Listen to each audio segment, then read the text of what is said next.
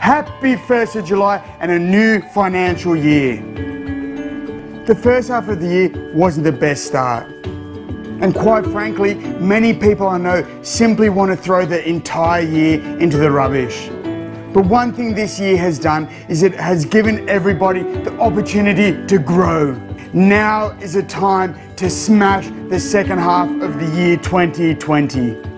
The year 2020 that gave us perfect vision has now given us every opportunity to grow and try new ideas in the second half of the year. Let's be honest, nobody knows what the future will hold for us.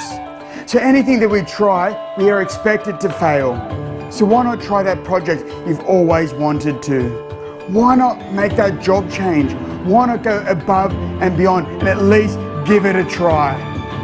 You're expected to fail anyway, so really swing for the fences, aim for that home run. The first half of 2020 may have been a write-off, whether it was a write-off for you or your business.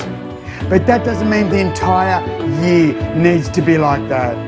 Allow today, the 1st of July, allow the start of the new financial year to be the start of your year. And to make the year 2020 one that will never be forgotten. And not because of all the bad things that have happened, but because of how you turned it all around and how 2020 ended up being the year of unprecedented growth and success.